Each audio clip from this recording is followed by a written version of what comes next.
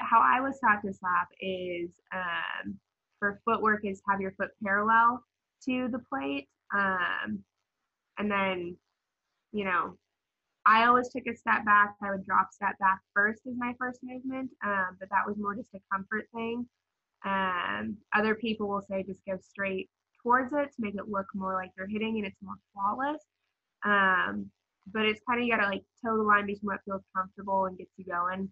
But I know kind of like the biggest thing is, whether your foot is parallel or perpendicular to the actual plate. I was always taught to be parallel to it. So that's my default.